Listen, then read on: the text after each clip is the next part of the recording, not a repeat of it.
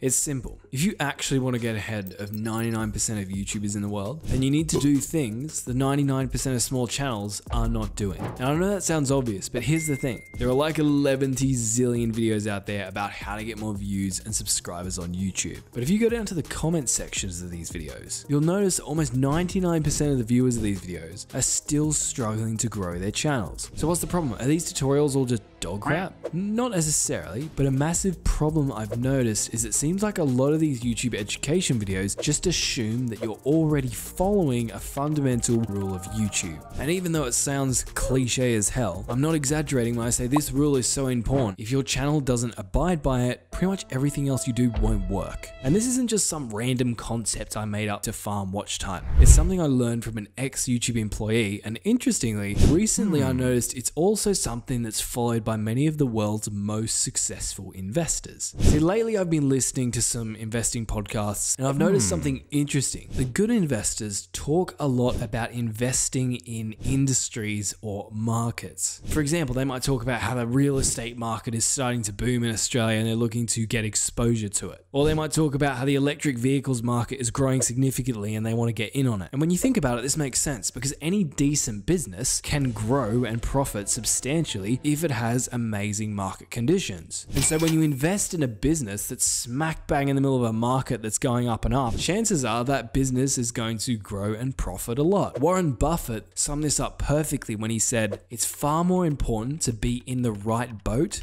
than to be rowing hard." But let's get practical for a minute. How does this rule apply to YouTube and practically lead to you getting ahead of 99% of people and generating more traffic than Mumbai at rush hour? Well, recently I was talking to an ex-YouTube employee and he said you should think about this like a quadrant. Essentially, this quadrant summarizes the principle of supply and demand. And the most profitable businesses and most successful YouTube channels are in niches where there's a high demand for their content. In other words, lots of people want to watch that type of content. And there also tends to be, at least in the very beginning, a very low supply. In other words, very few people are creating similar types of content. And the problem I would estimate 99% of YouTubers struggle with is that they're creating videos in this part of the quadrant. There's a lot of demand for that type of content. There's a lot of people who want to watch it, but there's a huge amount of supply. There are a lot of people creating that type of content as well. Many of them are probably big YouTubers with very high quality content, titles, and thumbnails. And so what happens is essentially all the videos up here from small YouTubers, they just get swamped and don't get seen by anyone. Because while there is a lot of attention in that niche, the demand is already being satisfied by the existing supply. In other words, there are already YouTubers who are putting out very high quality videos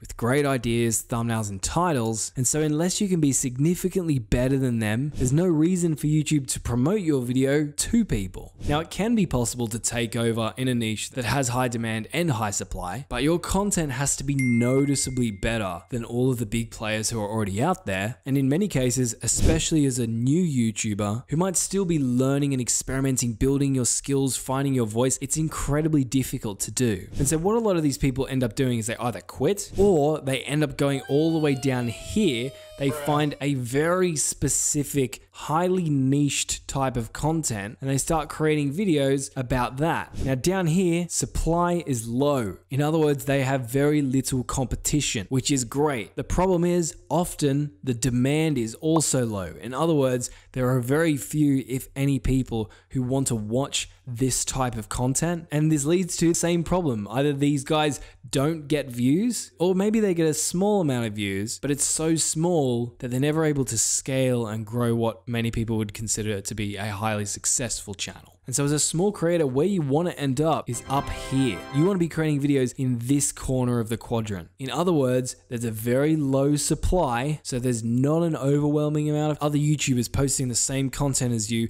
at a very high level, but there are plenty of people who still want to watch this type of content. And so if you're currently one of the 99%, but no matter what you do or try, your videos just don't get views, you might be over here in the top right-hand side of the quadrant, or down here in the bottom left-hand side of the quadrant. And this is why finding your niche is so important and something I harp on about so much. Again, it's more important that you're in the right boat than it is for you to be just rowing hard. This channel you're watching right now is a perfect example of this. If you watch some of my old videos, part of me doesn't want you to do that, you'll see that they're terrible. Pretty much I'd turn on my microphone, start talking, chuck some gameplay over the top, and that's it. And yet within a couple of months of starting this channel, I was getting a very significant amount of views and subscribers. Not because my content was phenomenally good, simply because there are a substantial number of people on YouTube who wanted to be gaming YouTubers. And yet at the time, I think there were like literally 2 other channels that had created content teaching gaming YouTubers how to get views and subscribers. And most of the content on those channels was actually more focused towards streamers. And so essentially the point of this video is, like investors, I want you to consider taking a market first approach. It's usually more important to be creating videos about the right thing, and then after that you can worry about the specific titles and thumbnails. But here are some kind of quick questions that you can ask yourself to vet whether or not a particular YouTube niche is something you might want to try creating content for. First thing, do the research, figure out,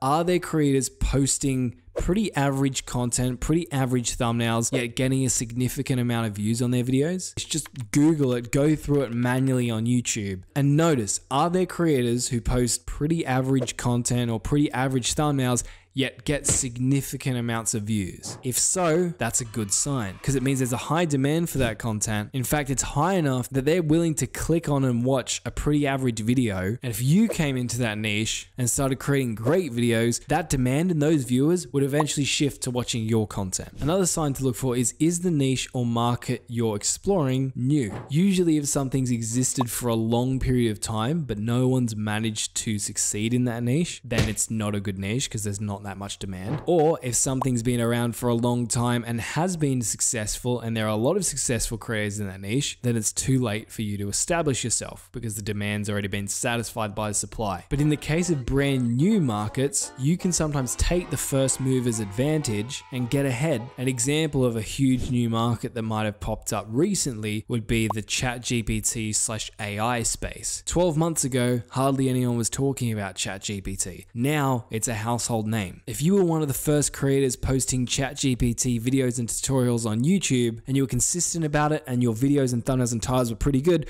I'd be willing to bet your channel would be doing pretty damn well by now. Now, some negative things and red flags you want to look for: if there's more than 5 established, very large creators regularly posting high quality content in the niche you're exploring, then sometimes that might be challenging to break into, because often these very large established creators are full-time. They can put out multiple videos a week, sometimes multiple videos a day, and it's going to be really hard for you to match that deluge of content, especially when it's so high quality. Now, 5 is somewhat arbitrary, but I wanted to make this as practical as I could for you guys, so I kind of had to draw a line somewhere, you know? Now, if you think that you could create significantly better videos, titles, and thumbnails than those top creators, then that might be an opportunity. But if the idea of that is intimidating, not a good sign. Another bad sign is when you discover a niche with large creators putting out very good videos, and yet those videos don't get many views at all. Because what that tends to mean is that the demand for that content is quite low or is going down, and so getting into a space like that could be the equivalent of jumping on a sinking ship. Now, I hope that was helpful for you, but if you want to go more in depth on research, I have a 25-minute video where I go pretty damn in depth on how to use a specific tool to find high demand, low supply keywords that you can create videos for and get tens of thousands, sometimes hundreds of thousands of views. And that exact same method with a few tweaks can also sometimes be used to uncover exciting new markets or niches to explore that fall into the top left-hand side of this quadrant. So that video is on screen. Check it out now.